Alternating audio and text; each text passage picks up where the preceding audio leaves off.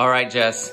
So what verse would you recommend for anyone that's feeling sad or a little bit down in the dumps, a little depressed? I would recommend from Psalm 23 of David.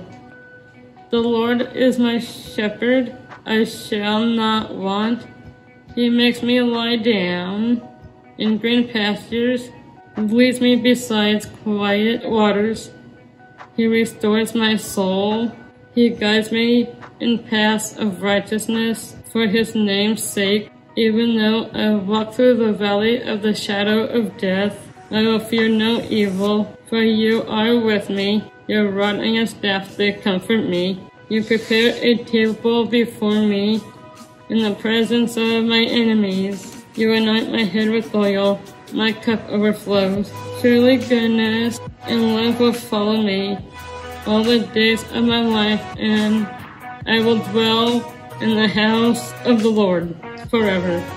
This verse helps me and for everyone else who has the emotions of fear.